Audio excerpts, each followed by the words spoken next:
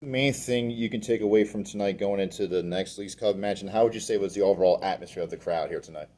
Yeah, well, we earned the home field from last year.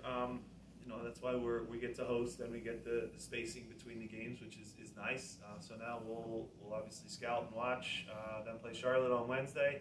They have a pretty quick turnaround. Come into our building on the Sunday. We'll probably know exactly where we stand.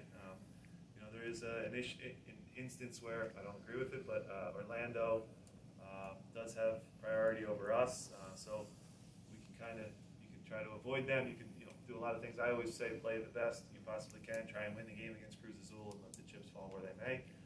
But we will know pretty much exactly what we'll need to do, which is always a good thing. Yeah, our message will be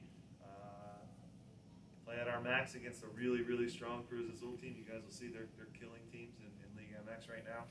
So they'll go down to Charlotte if they win. Obviously, we're through. That could help us, but we also want to try to win as many games as possible, keep the positive momentum going, and keep